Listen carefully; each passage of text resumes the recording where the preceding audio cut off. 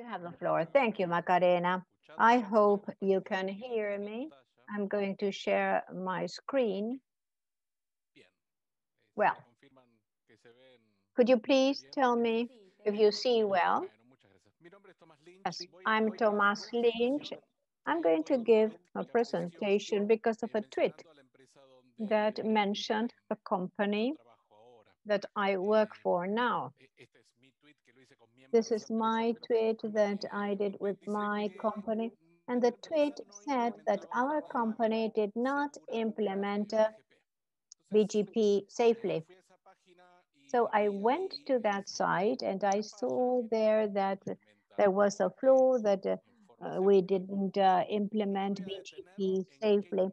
I won't discuss what implementing BGP safely is, and I won't discuss philosophically why a company says that claims that others are doing things wrong. So I say, well, let's implement RPKI and join manners to leave these people, Carlos and Israel, who gave me this T-shirt, to leave them happy. So our basic topology of RPKI validation has two different phases. One of them is for clients, and the other is for the network. The clients part, we had already implemented it since the day the company started. Basically, a customer wants to have a BGP session with us and wants to announce the prefixes. So what they do is add that prefix to the database, and there's a system behind that checks it. If it has an ROA that's valid and it matches the prefix and the autonomous system, then a list of access of the host where the virtual machine of the client is located will act up. If they don't have an ROA and they haven't signed the RPKI, well, the wise of RPKI and ROAs are going to kill me. If, if you don't have an RPKI, we confirm through the email since everybody has signed the ROAs. So that security issue is already implemented from the client side. But what we didn't have was RPKI validation against our transit providers, against the IXP parts, and the peers, the IXP peers and the private peers. So from then on, we decided to implement policies to enter inbound policies, BGP, inbound policies in the transit provider and in the private peerings, and also to use RPKI cache servers with a protocol, with an RPKI RPR protocol. So what is this that we see here? We have Juniper routers, virtual machines, and this is not a problem in the company where I work because it's a cloud provider, so virtual machines is the minor problem. The configuration in the side of the router, here we see, let me use this pointer, the router here was very simple. The RPKIs, we use a routinator that is an open source software. And what it does is to have the database of the ROAs, and so you can go and check it and set queries. In the router part, we have two main configurations. One of them is the validator, that is to do the session against these validators. For the case of Juniper, you start a session. We have two validators per data center, and we raise sessions against each of these validators using default port 2222. The sessions, as say, dual stack in quotation marks because the session between one validator will give me the information for IPv4 and IPv6 independently of the version that I am using for the session. After configuring the session, I already have the routinator in a virtual machine, wherever you want to put it, and I start receiving prefixes with uh, the so-called the route validation records. Route validation records. So these route validators are basically the ROAs that entered the RIRs, were entered in, by the companies into the RIRs. This is a prefix /32. The maximum length is a /48, and the autonomous system is 64496. And the state is valid. So, once you have that session, you need to validate the routes against our transit providers. This is done using, in Juniper, they call it BGP policies. In Cisco, okay, uh, that is, they have different names.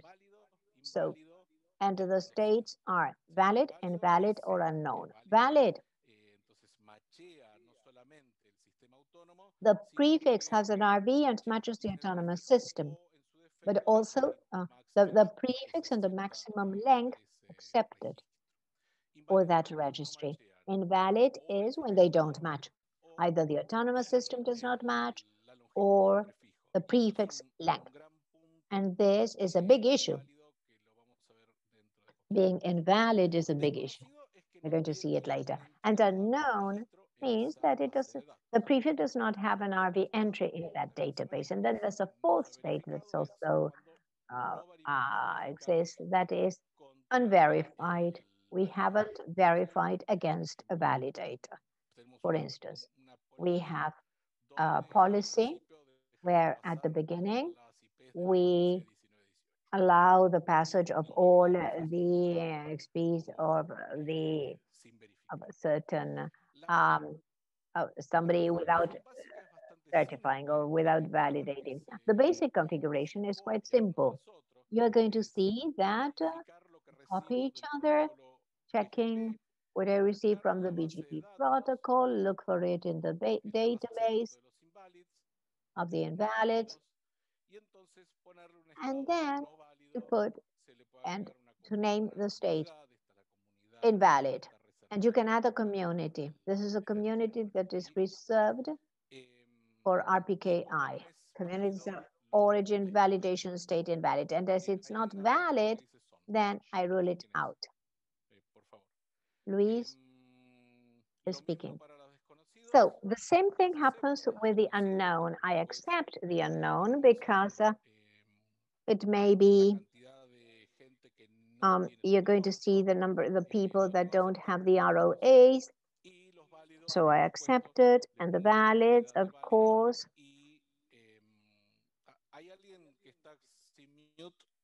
Somebody is not muted. Please, I ask you to mute your computers.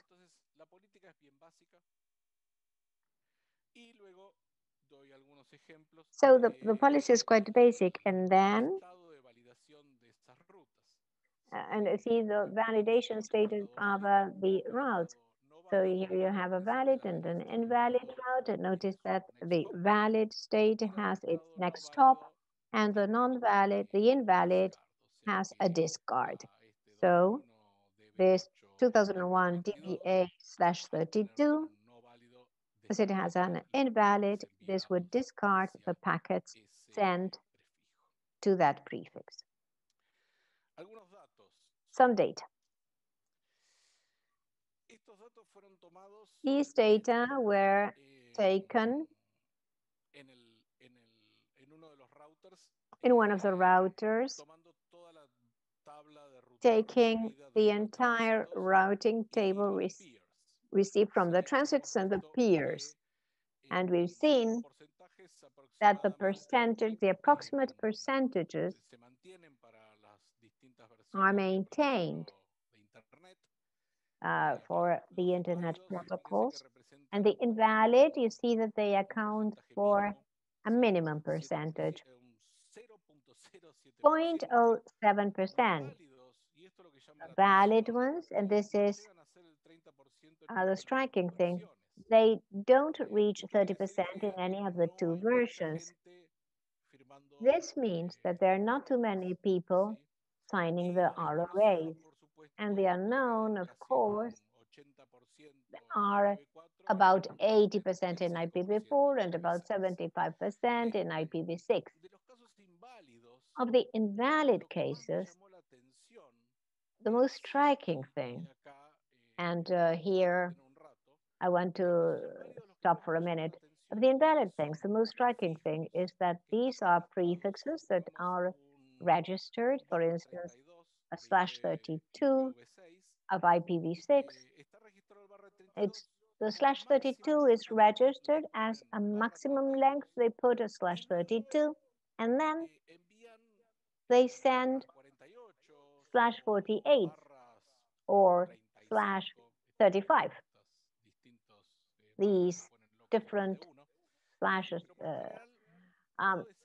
But usually then afterwards they break them down. And so what happens with these invalids? So my message here is when you validate, there are companies that are signing the ROAs, but unfortunately they do it wrong. So please pay special attention in the value that you put in the maximum length. You have to put three values: the prefix you want to send, the maximum length, and the autonomous system that the source of the prefix. And all of this, the 0.07%, these are generally /24, /22, /48, /32, etc. Now, how long did it take us to implement this project? At the time, we had 17 data centers with 3 transit providers, 1 IXP, and 3 private peers as an average per site. We conducted a test in Amsterdam, paying tribute to Rob Schneider, who's the guy behind all this, all the routinators through data centers, the installation. We are a cloud provider. It was installed in 1 day, a configuration.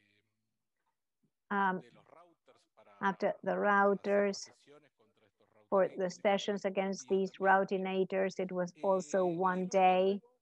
And then rethinking this, after these tests in a site, redraft the policies took us a couple of days, and then implementing the policies 5 days.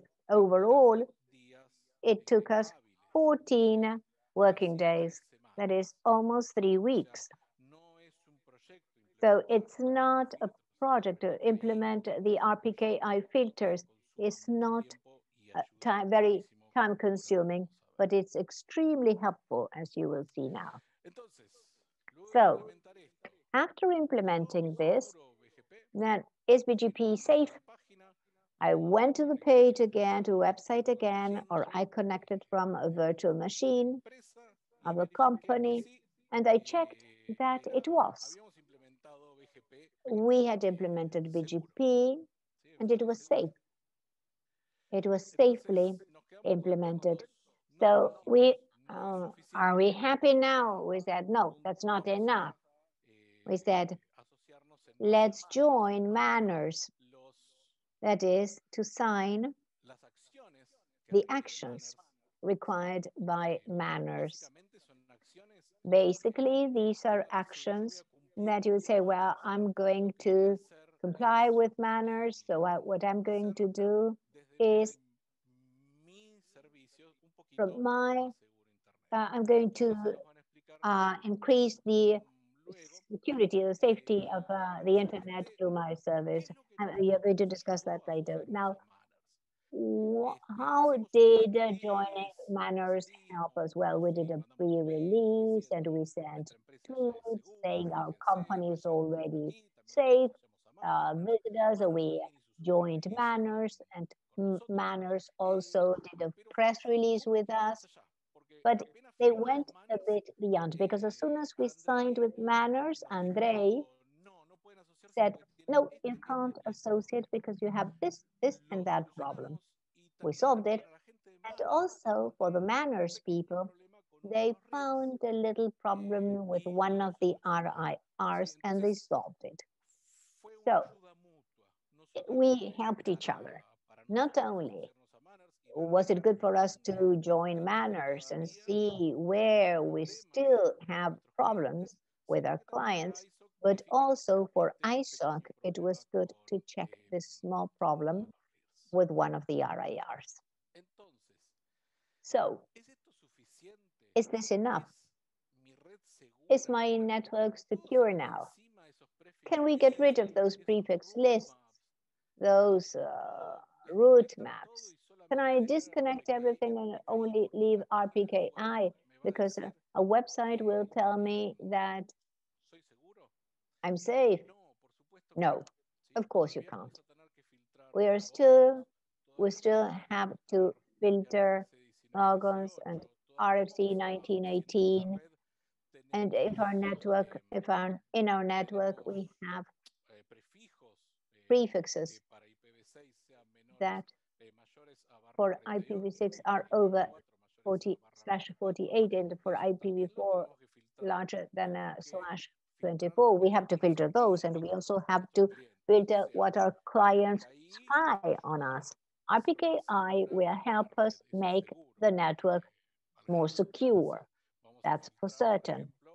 We are going to filter, for instance, that a company in some country may start disseminating on purpose or not all Google prefixes happened in the past, or Facebook uh, prefixes. So all those prefixes will be filtered by all the autonomous systems in between. So this is something that should be done in the community. And that's why my piece of advice is configure RPKI, not just for a website to be nice with you, but also for your own, for the sake of your own security. And joining the manners will be extremely helpful. You're going to discover that it's not just saying, I did this actions and that's it. And that's all. That's everything I had to tell you. I don't know what my time is. I have 7 minutes. No, yes, 2 minutes for the lecture, and then we have 5 minutes for questions. Would you like to start with that? Yes, let's start with the questions because I'm done with the presentation. Okay, the question is by Facundo Townhauser, and Townhauser says, do you think that the site of check if we are doing these things right, maybe a viable alternative for raising awareness among the operators? Well, precisely, we configured everything because somebody had sent a tweet, one of these sites that tell you whether you're doing things right or not. In my view, they are important. Now, I think there should be much more information in that site. That is, that RPKI and ROAs are a significant part of security of BGP and the autonomous systems, but not just checking with this site whether we're doing things right or not. For instance, one of the things that we could have done with this site was to send to null the prefix that the company checks. So if you send it to null, you route it to null, this prefix. I did it at home with my operator, and I put null in my router, and my and the result that I got was that my internet provider was secure in RPKI. There should be much more information in these sites. Very good. We have a second question. Diego de la Vega. The validation of RPKI in routers, does it increase the consumption of CPU in the memory? No, that's a good question. But we haven't seen a greater consumption of CPU and memory. To give you an idea, we are implementing this in router Juniper. These are not absolutely the best. They're not those beta tera megabytes. They are megabits. They are much simpler as routers, and we haven't seen an increase in the consumption of CPU or memory. Now, the peculiar thing about Juniper is that there are some routers that do not support it. For instance, the QFX 5000, 5100. So you have to check well what router.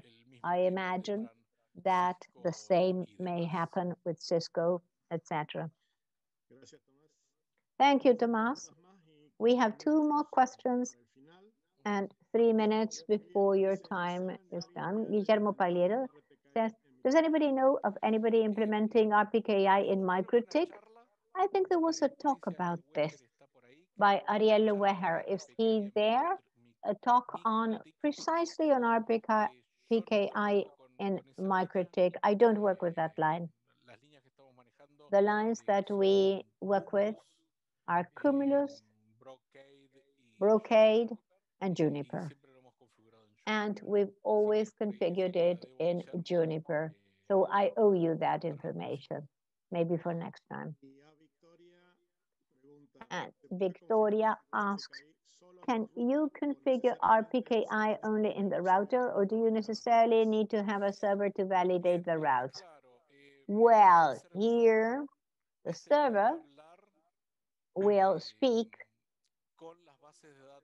with the RIR's databases. It will download all the ROAs, all the existing ROAs in all the RIRs, and that is not done by the router.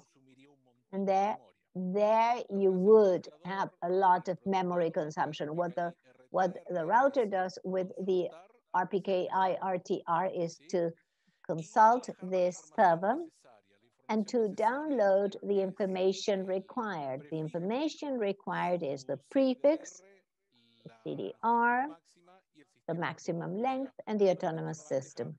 That is, it only downloads a piece of the information that the router needs.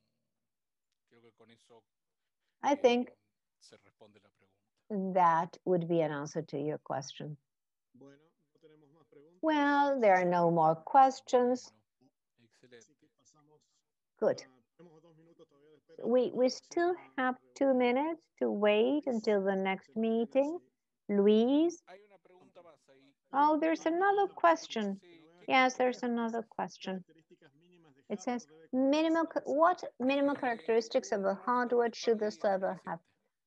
A Raspberry Pi is enough. A Raspberry Pi. If you look for Routinator, ROUTIN-ATER, you'll see that if it's supported by a Raspberry Pi, you don't need triple core, etc. Any server can support